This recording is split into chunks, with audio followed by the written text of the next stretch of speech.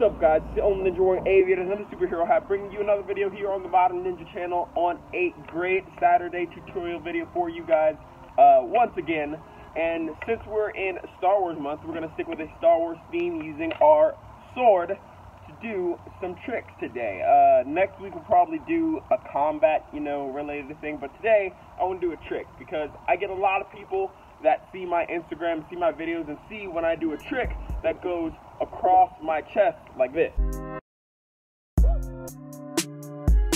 Now, in order for you to learn how to do that yourself, you're going to want to get a couple things first.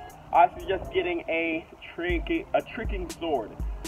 This is not sharp, and it is made out of aluminum, so it's going to be very light. This is meant for tricking. If you don't have one of these XMA swords, you can go check out the links down below to get one yourself, or I guess you could use, a PVC pipe or something rounded to try it until you get that yourself. But let's get into it.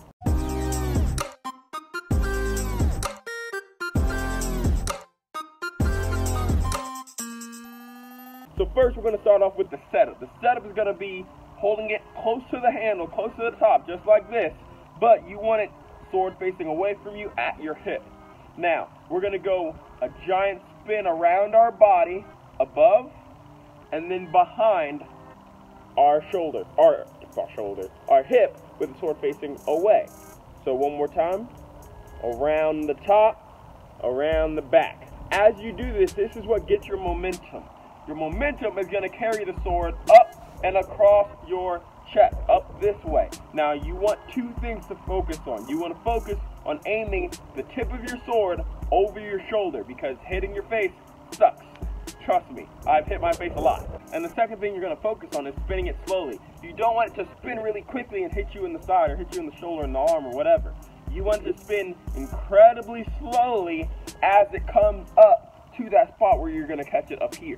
So one more time, come here, you're going to toss it with your wrist up, spinning it incredibly slowly, and catching it with that same right hand up here, and then coming down for a strike.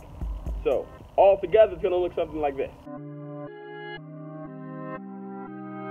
Now guys, I got to be honest with you, this is a very advanced trick. This is not something that you just start off trying out. You can get hurt if this is your first trick. So hopefully you guys have, followed this channel a little bit, been practicing with the other sword techniques I've done, or have just been training yourself on your own time and your own, with your own instructor.